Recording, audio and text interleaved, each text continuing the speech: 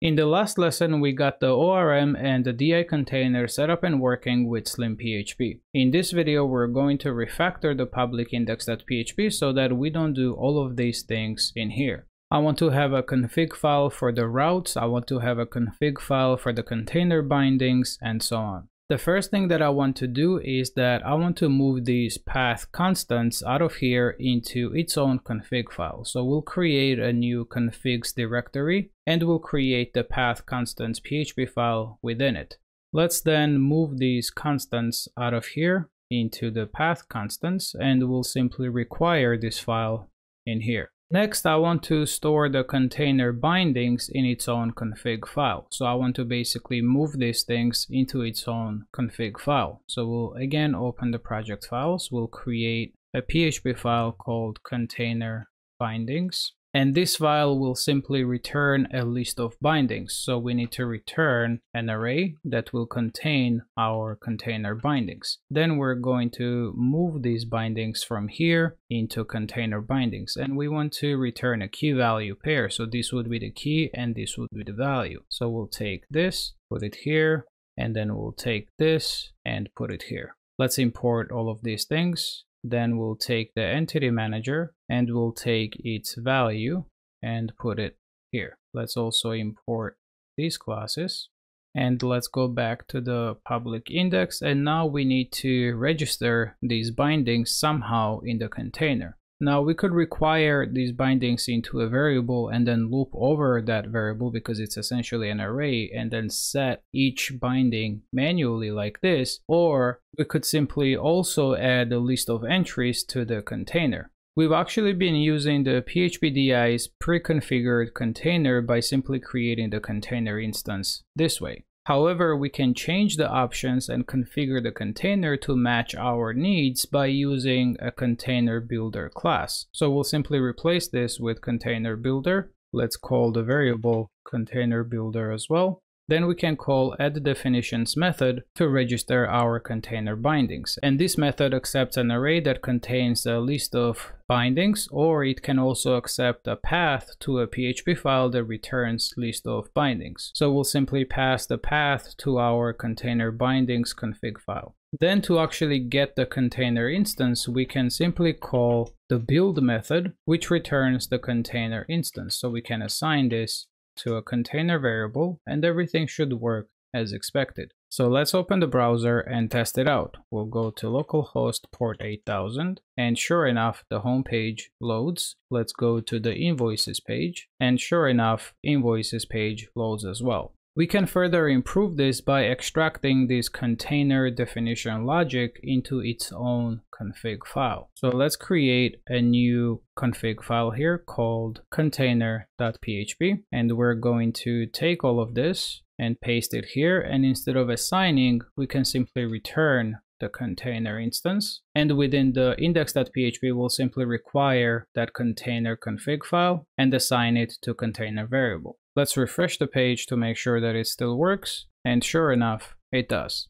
So we've extracted the container logic and definitions in their own files. That way we can properly organize things. We can configure container as needed within the container.php, and we can add more definitions as needed within the container bindings.php, or we can even create an additional container bindings config file that maybe has definitions for other sets of classes and simply add the definitions in here. This is a good way to stay organized because now this file deals with building proper container instance. The container can also be compiled to maximize the performance, which basically means cached and is recommended for production. For development, we don't really need to do that, but if you're curious, it can be done by simply calling the method called enable compilation and pass the path to the cache directory. We'll probably do that once we actually work on the project. Next, I want to move the routing out of here and put it into its own routes config file. So let's create a new config file here called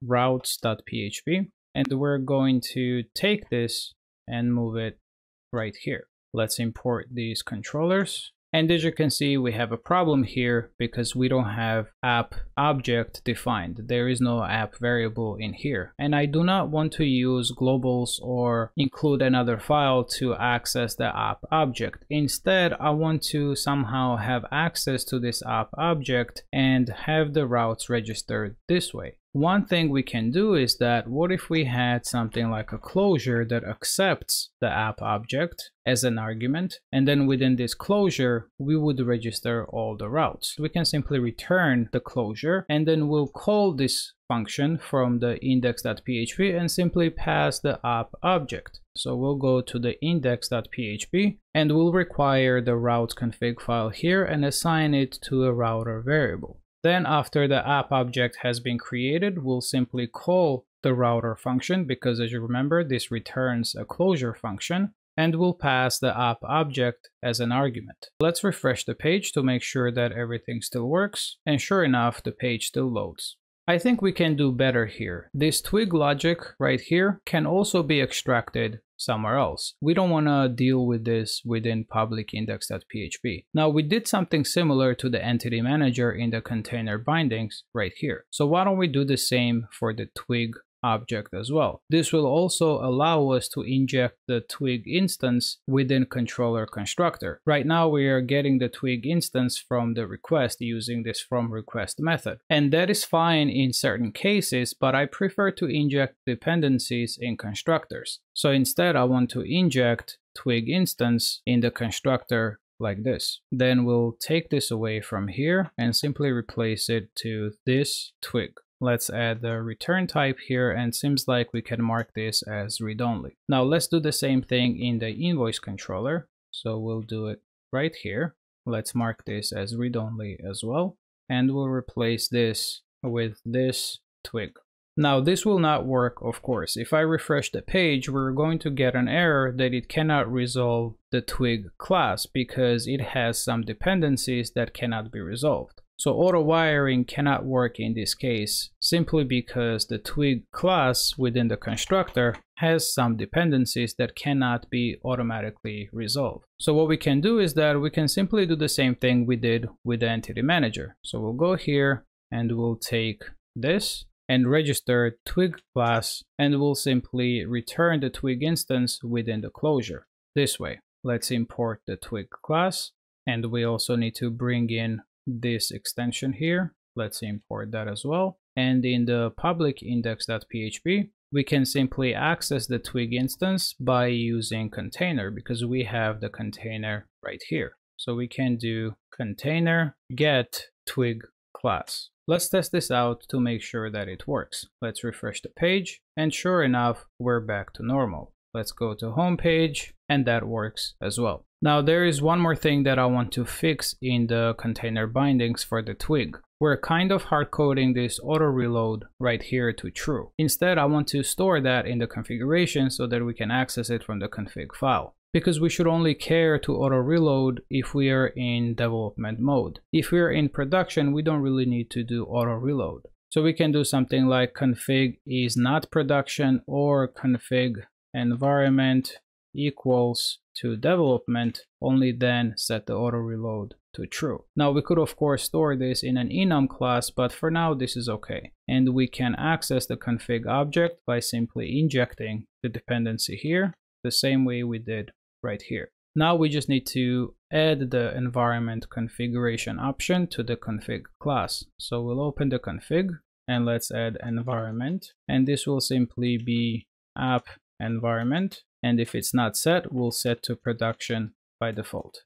Now let's open our env file and simply add the app environment variable with the value of development, and that should be good enough. Now let's refresh the page. We confirm that everything is working, and to make sure that this part is working, what we can do is that we can simply update index.twig to something like home2, and this should automatically reload because we are in development. So if I refresh, we should see home2, and sure enough we do. If we were not in development mode, then this would not update because the cache would not be cleared. So let's go back to public index.php and let's clean up these use statements here, and let's remove these comments, and it looks much cleaner and organized in my opinion. we've extracted the container logic and the definitions into their own files, as well as the route definitions into its own config file. We've also moved the path constants into its own configuration file, and speaking of which, there is one more improvement that we can do here. As you can see, we're accessing the configs directory multiple times, and we can actually set this to be a constant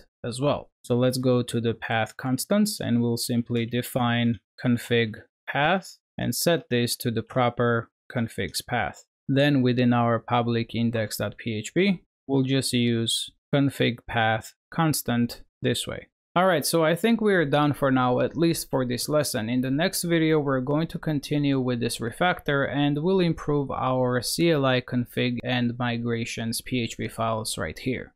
As you might remember, we added these two files for migrations to work, and the migrations.php is just a configuration file that we can easily move into the configs directory. However, the CLI config is just there to run the migration commands. What I want to do in the next lesson is that I want to be able to use the doctrine commands to create entities and run migrations without having to use vendor bin doctrine migrations or vendor bin doctrine. In Laravel, you can do things like PHP artisan migrate to migrate the database. You can do PHP artisan make model, which creates a new model class, and so on. I want to be able to do the same, but with doctrine. And doctrine already has commands for it. We just need to build like an executable PHP script that is able to execute those commands. So in the next lesson, that is what we're going to be doing. Now you might be asking why we're covering this and why we're refactoring this and why we're spending so much time on this. What's the point? The point is that we will be starting to work on a project in a couple of videos, and I want you to be prepared. These lessons are very much part of it, so technically we're already building the foundation of the project that it will be based on. Taking baby steps is important to not be overwhelmed with a lot of information. So play around with this, get comfortable, and I'll see you in the next video. So thank you so much for watching this video. If you enjoyed it and are looking forward to the project, please smash the like button and subscribe to the channel if you haven't already done so.